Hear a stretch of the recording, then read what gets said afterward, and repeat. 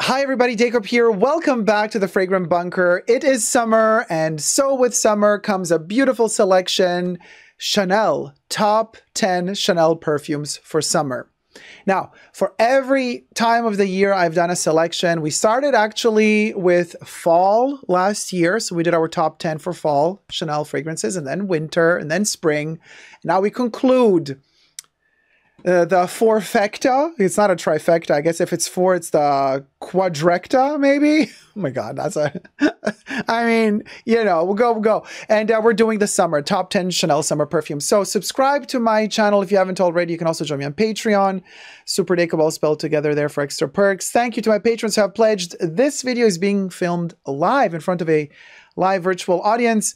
Actually, my tier 2 patrons and tier 2 members from my main channel get to see this video first. So thank you guys so much in the chats. Hi guys. So this is an interesting selection because a lot of people don't like the cloying weather. A lot of people don't like perfumes in cloying weather. But then of course, like I always say, you know, just because it's summer in the northern hemisphere doesn't mean it's summer everywhere. So it's winter in the southern hemisphere. So there's a little bit for everybody here. Technically, it's summer, but it's not so warm for everyone, right? Now, for me, it's really warm. In fact, it's so hot in here. I'm having difficulty sleeping at night because I don't really like to leave the air conditioning on. So what happens is I sweat through it. It's like a sauna. And then you wake up puffy and completely all over the place. Like it takes me a lot of time to recenter myself. And what helps me to recenter myself are perfumes.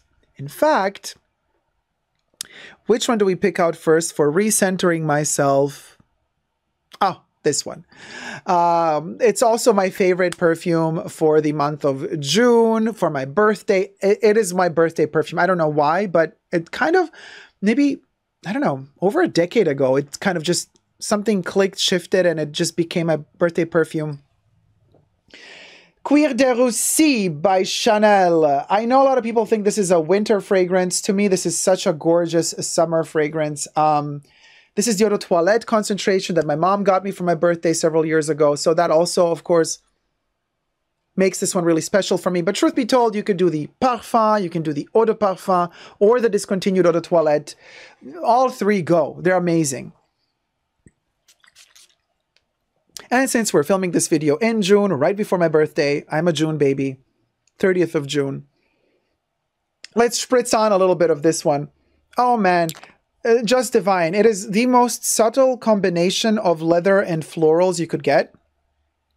So back in the day, in the 20s, when Ernest Beau for Chanel released this fragrance, it was targeted towards women, but as we know, perfume knows no gender. Still to this day, I get a lot of people, you know, chatting away or commenting away underneath the videos saying, when I review a perfume, oh, is this perfume unisex? Am I allowed to wear it? I'm a man. Women don't really ask if a perfume is unisex. It's usually the guys who are scared to like touch a fragrance if it's marketed to women, because heaven forbid a dude, a bruh, were to be seen wearing a perfume that's targeted for women. No, you know, let go of that. It's 2023. Wear what smells good on you. And to you. Wear perfumes for yourself, not for others. Now, this beauty here is a delicate rose. There's a bit of hay, a bit of dirty hay. There's a leather accord in there as well. It is called Russian leather after all. But the leather accord is suede-y, soft, powdery, silky almost. And we have the bubbly aldehydes in the opening, just like with every Chanel fragrance. It's just that suede leather accord is what makes this so beautiful for me in summer, and also the hay. It just feels like you're in a barnyard in summer, having a good old roll in the hay, honey. But with subtlety. This one doesn't cover all your own sweat if you're sharing your sweat with somebody else. This one allows you to blend in all of the smells in one without it being overpowering. It's just divine. Love it. There you go. Cuir de Russie. The next one is gorgeous in summer, especially in the early mornings after you've had your roll in the hay and you're walking back home and it is kind of a little bit humid outside, a little bit grayish. Maybe it just rained throughout the night, or it was one of those quick summer rain showers with a lot of thunderstorm, and just like 20 minutes after, it's all gone. And you have that petrichor smell in the air, but you're kind of walking back home in the morning after. You guessed it. Paris Paris by Chanel, obviously, is a top 10 Chanel fragrance selection. So, Paris Paris from the Les Eaux collection in the Eau de Toilette concentration. Damask rose, patchouli, and yes, of course, aldehydes. Now, this one is, as of 2023, Olivier Polges, the son of Jacques, Olivier Polges' latest fragrance for Chanel.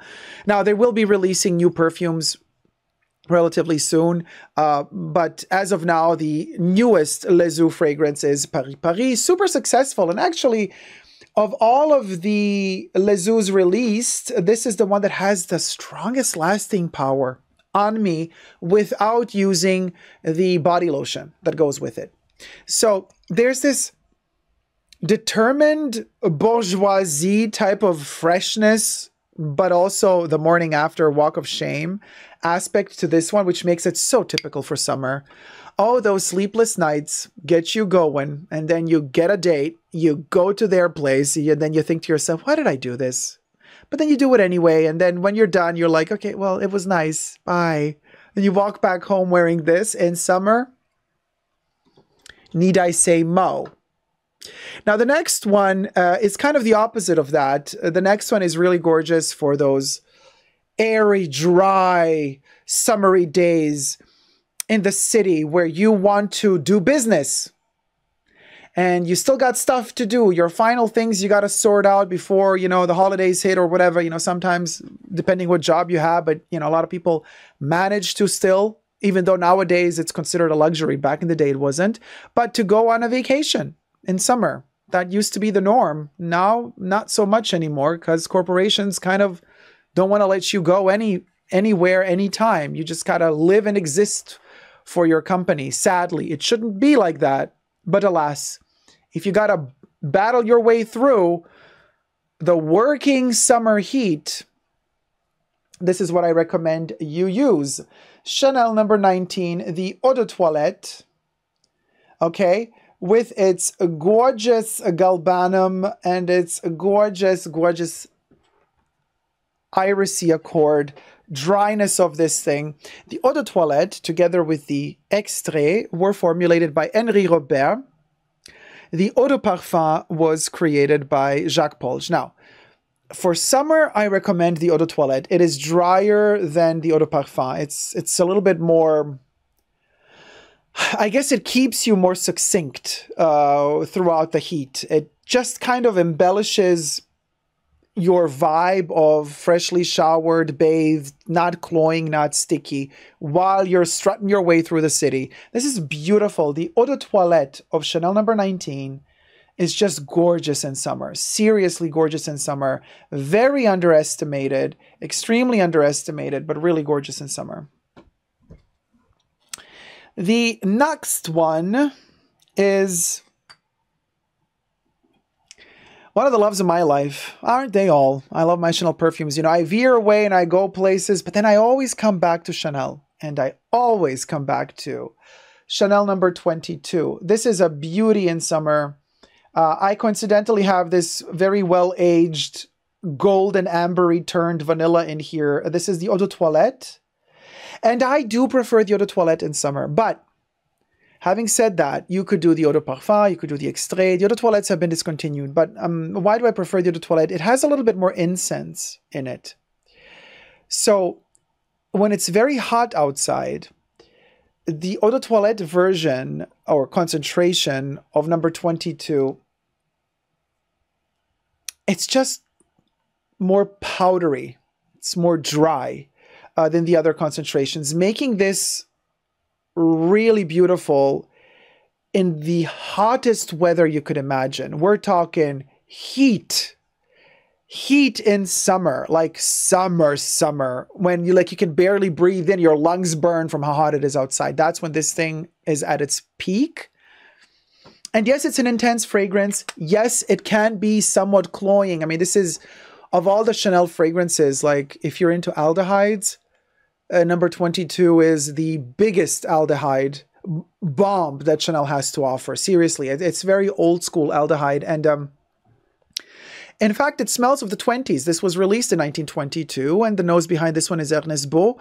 And of all of the 20s Chanel fragrances that we have, being Cuir de Russie, number 5, that are still in production today, Bois des Îles, Gardenia, and number 22. Number 22 is the one that most of all, to me, smells of the 20s. I'm not just a vampire that's 237 years old, but you might ask yourself, you weren't alive in the 20s. Was I though? You don't know. So anyway, why do I think that this smells of the 20s? Not in an old way, don't get me wrong. It's just a time travel machine. What can I tell you? If ever there were a smell that literally unlocked something inside of you and made you time travel, that would be number 22. It just takes you there. How? It's magic. Only Ernest Beau knows how this time machine works, but it works. I tell ya, you smell this and you are somewhere else.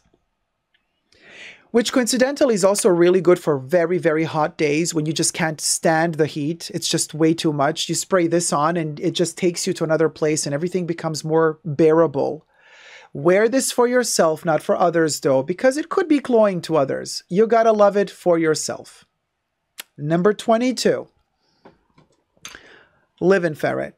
Now, the next one is the freshest, I want to say, of Chanel fragrances. However, be warned, if you wear this one in summer, you're going to have to take the bottle with you in your bag. Now, they do several sizes of this perfume, but you're going to have to reapply a lot throughout the day. But it's just that type of perfume. It's that type of perfume that really needs to be reapplied many times a day. That would be Paris Biarritz by Chanel Les Eaux, or Les Eaux, I don't know. Anyway, The Waters of Chanel by Olivier Polge. This is a bergamot, citrusy, Lily of the Valley accord. Pure Lily of the Valley, like a lot of Lily of the Valley in here, but it is very, very light. This thing lasts just, truth be told, I don't know, 20 minutes on my skin. And a lot of people complain about its longevity. This one is particularly popular in Asia. A lot of Asian Chanel clients adore Paris Biarritz. They love that citrusy note. It reminds a lot of people, I guess, of Europe, of that poetic vision of the fields of Grasse, or also southern Italy. But a lot of people love it, but almost everybody complains that it's a 10-minute affair, darling. It's a 10-minute affair. So I do recommend layering this one if you want it to last a little bit longer with the body lotion of Paris Biarritz. It's still not going to last you long. You know, like comparatively speaking, the longest lasting one is Paris Paris. This one can go on a whole day on my skin. And this is the least lasting of the Les Eaux. Like Paris Biarritz is like a 10-minute affair, right? But if you layer it, so you don't need to layer the body lotion for Paris Paris because you're still going to smell it the whole day or many hours. But Biarritz, it's gone in 10 minutes. If you layer it with the body lotion, you get more longevity out of it, but it's still just not the type of perfume that you spray on in the morning and have it on the whole day and one spritz is enough. It's just not that type of perfume. Now, COCO herself in an interview back in the 50s for national television, and you could check out that review. I think it's still available on YouTube. She did say that it doesn't matter if a perfume isn't intense. It's fine if a perfume is something super delicate, just a gesture. That's already enough to enjoy your day, to show some character, to show some charisma, to kind of build a framework around you, like for the allure. And so that's why I recommend, if you really love Biarritz, get the smaller bottle maybe, you know, and put it in your bag and just reapply several times a day. There's also something really beautiful about the gesture of reapplying perfume throughout the day. I'm a reapplier. No matter how intense or weak a perfume is, I love doing it. I love that vibe. I love having a perfume like my little secret bottle inside my bag. And then while I'm out and about, I just kind of pull it out and I just while nobody's looking. It's just my little secret. Live and ferret. So anyway, Paris Biarritz is very refreshing, very soothing, very comforting.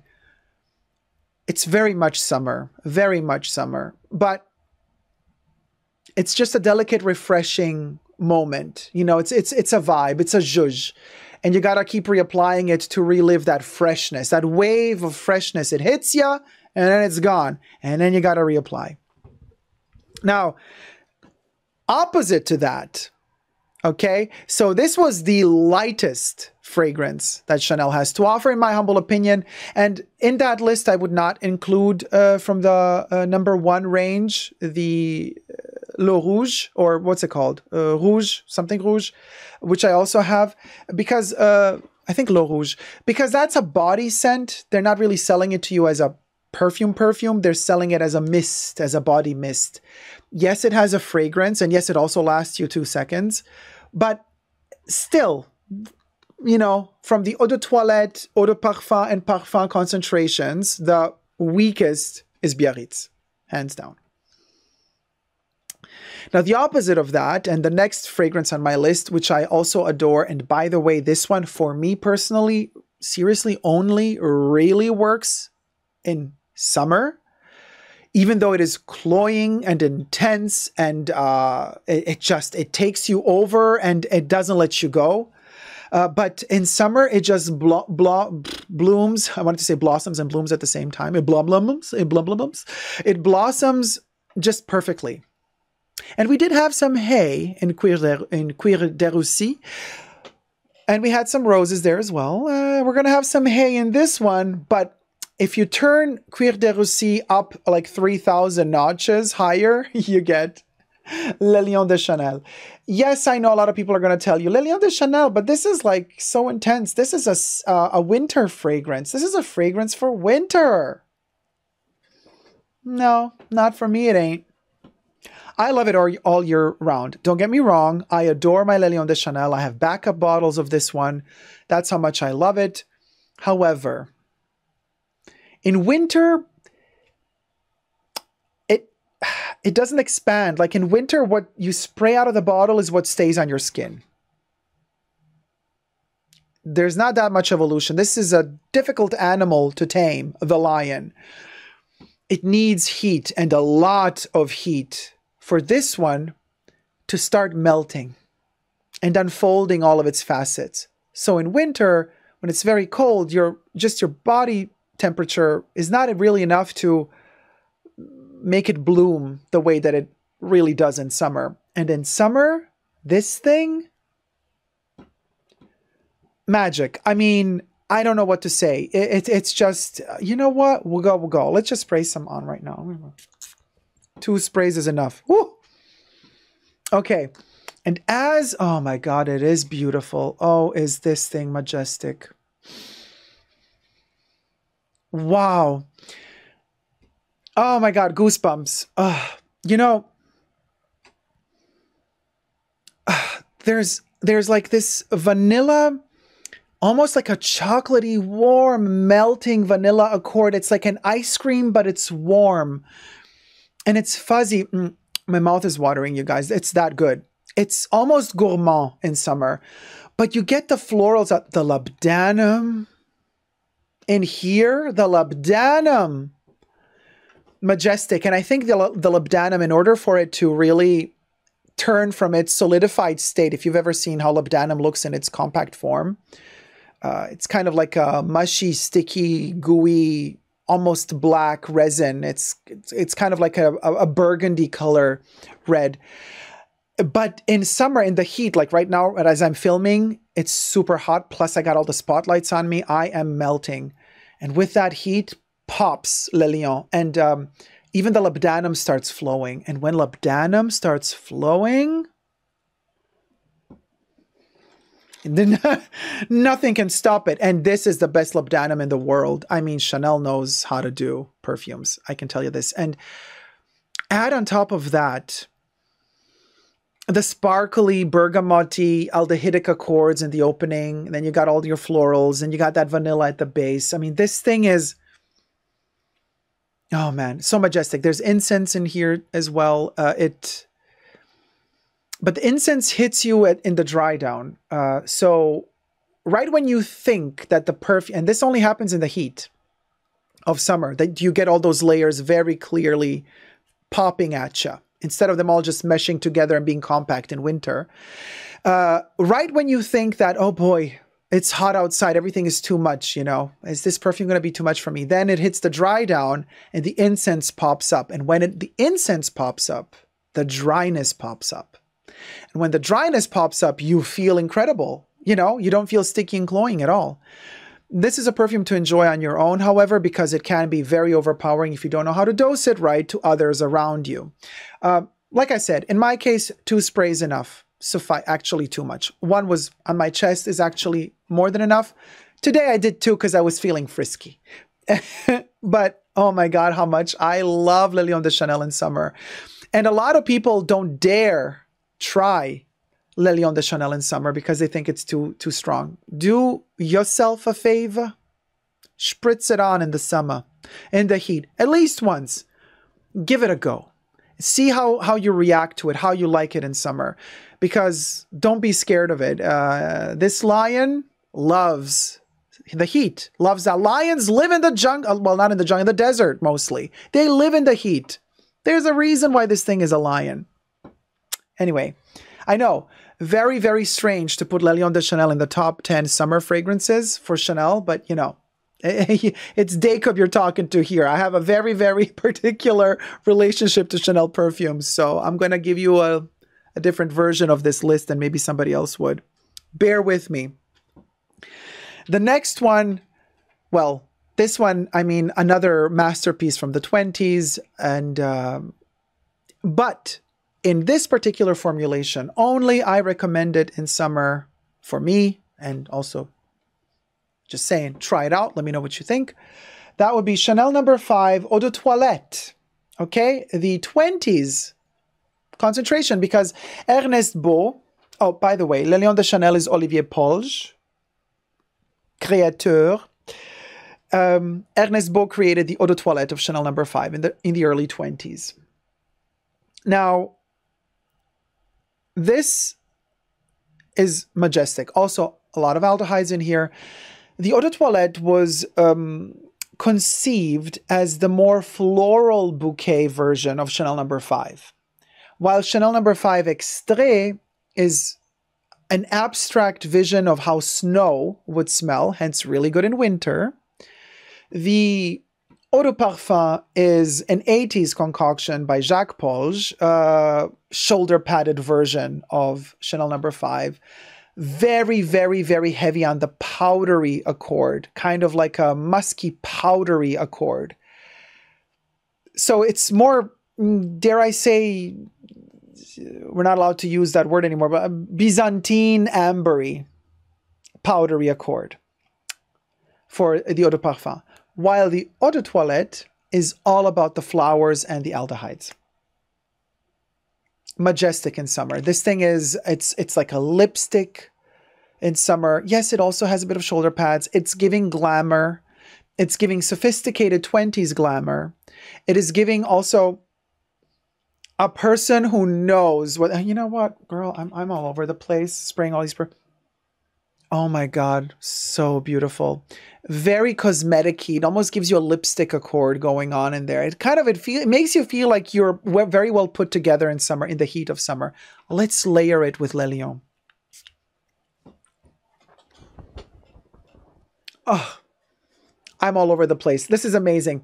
Now, why am I lifting this particular strange bottle? You might say, Dacob, what is this thing? It's such a bizarre bottle. Well, this is the tip that I have for you, especially if you're working in fashion and you love Chanel No. 5. So when I was working a lot in during fashion weeks, mostly in Paris, and then in fashion week in summer, it's like super hot, I would buy this. This is a refill for the 50 ml refillable metal container. Okay. And so I would buy this because it comes with its own lid. It's bigger than the 20 ml, you know, the the ones that you kind of screw open and out, because it's just a big container. You can scratch up the metal. It's really annoying, and it doesn't really work very well if you put it in the bag. It's beautiful to see, but you could scratch up the lacquered thing. The refill 50 ml comes in the glass bottle. It has the printed logo on it, so there's no stickers that can peel, nothing can damage it, and it comes with its own stopper with a logo, gorgeous sprayer. You don't really need the container to put this in, and you save a lot of money because you literally just get this in a gorgeous, beautiful glass bottle. I mean, it's the classic Chanel perfume glass bottle. This, you put it in the container. You don't need the container. You save yourself money, but you put this in your bag, and you have a lot of liquid here in a smaller container, as opposed to the 20 ml, which, like I explained, occupies too much space. So this is what people that are working in the fashion industry and love Chanel No. 5, this is what they wear in their purses, because it's practical. It doesn't break. It doesn't break that easily, and it costs way less. So it's a no-brainer for me. There you go. So that's number 5. Sorry, this is, I don't know, what number is this? Number 7. And man, it's magical. Seriously, seriously magical. It just makes me smile every time. And it's also a time-traveling beast of a perfume. The next perfume is almost considered a gourmand as well. Now, what happens in summer, especially in Italy, for example, there is such a thing called the summer pasta. And it's a cold kind of pasta salad that you could do, usually with fusilli or penne, depends what sort of pasta you like the most, but it's a cold pasta. It's kind of like a pasta salad. You could also do a cold rice salad in Italy, but I'm focusing on the pasta version of it because you make it with a lot of basil, and the basil in this case would be in Paris Deauville. Now, this fragrance is literally the basil-heavy perfume. It has a decent longevity, decent projection. I'm on my 3rd bottle by now, I want to say. That's how much I love it. I have a 50 ml bottle as well for travel. It's always in my beauty case. I just love this perfume so much. It does have its aldehydes in the opening. It does have its citrusy accords in there, but it's that basil, that green accord of the basil that gives it almost that gourmand type of vibe. Even though it's not a gourmand fragrance, don't get me wrong. But it just feels like a summery Italian cold pasta salad, which they can be delicious if you know how to make them. Don't get me wrong. You might think, oh, pasta cold? Weird. No, it really works. And so this perfume is beautiful for hot, sizzling days. Like, for example, if you are on vacation and you are spending some time on I don't know, patio, porch, in nature, what have you, just chilling, laying down, sizzling under the sun or in the shadow, spray this on. It gives you that relaxing, almost kind of like a balmy, relaxing, soothing vibe. It relaxes you. It calms you down. Like a balsamic type of vibe. It's really, really beautiful in summer. This one goes really well all year round, to be honest with you. Sometimes you can just wear it at home for yourself if you're doing some stuff at home, chores at home, cleaning stuff up, or just sitting, reading a book. It accompanies you very, very nicely. It's a great companion throughout the day, and especially in the heat. So highly recommend this one for summer. And the next one is a masterpiece of a fragrance. I mean, they all are really. And so Paris Deauville was Olivier Polge. The next perfume is Ernest Beau again. He is the Chanel master. And of course, in summer, Gardenia is just a masterpiece. I do have the eau de parfum here, where whichever concentration you like the most. Extrait, eau de toilette, discontinued, or eau de parfum. I adore the eau de parfum. Let's just put a little bit. Oh my gosh. And I overspray this in summer. I want that gardenia to bloom. I want that poisonous green accord of the gardenia to pop out. Yes, I know you can't really extrapolate the essence of a gardenia from a gardenia flower. So perfumers have to work kind of like putting together other materials and accords to mimic the smell of a gardenia. But Chanel is really good at this, because if you overspray, at least in my case, when I do my 30 sprays of this, yes, I do 30, if I want to reach that green poisonousy gardenia accord. And when I do reach it on my skin, I'm in heaven. And especially in summer, it just keeps popping and blooming on your skin. It's just, it never ends really if you overspray it. Now, these are really expensive perfumes, so overspraying means you're going to go through a bottle really quickly. And with the latest price increase that Chanel just had on their perfumes, it's like, almost like, you know what, better not do it, like don't do it. But then if you really want that experience and you want that dreamy state of poison green gardenia, you got to go there. There's no other way to do it. If you want the more delicate version of this, you know, take the extrait and just put on a couple of drops before you go to bed at night. That's also going to lull you to sleep. It's not going to last forever, because obviously a couple of droplets are not going to be that intense for you to smell it for hours and hours, but just enough for it to lull you to sleep. It also has a coconutty, milky accord in it as well, and that is just really, really beautiful. And in summer, it does keep you clean, feeling fresh, feeling perky, like a flower that's just been, you know, given all the water it needs to get to kind of like stand up straight and perky, even though there's a lot of sun and heat out there. So it does smell like plants. It smells the way that I feel when I see, in the heat of summer, plants that have been freshly watered, so they're kind of just like they all perk up and are super happy. That's the vibe this one gives me. It doesn't smell like that, but it feels like that. You see what I mean? And the last, but as they always say, last but not least, this is a masterpiece. I want to say definitely a masterpiece. By Olivier Polge. Came very unexpected last year. I did not expect that they would release this perfume, and they just did, without fanfare, without any major promotion. It was very hush-hush. All of a sudden, it was in their stores. And that would be Gabrielle Parfum. Now, I'm not a big fan of the Eau de Parfum, and I'm not a big fan of the Essence, although it is growing on me. But when I smelled the extrait, which is this here, the parfum, I was blown away.